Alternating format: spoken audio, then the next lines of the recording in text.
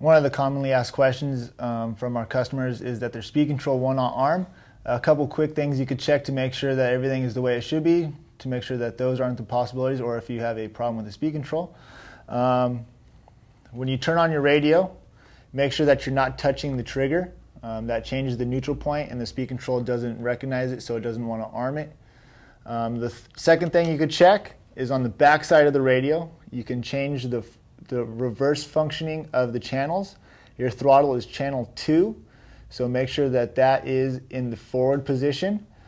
And the third thing you could check is this knob down here that says throttle trim. Make sure that that is in the neutral position, or the position that you originally set the speed control to. If that is changed, then the speed control will not arm. Those are a couple of things you could check. If it's something other than that, then there may be something else wrong.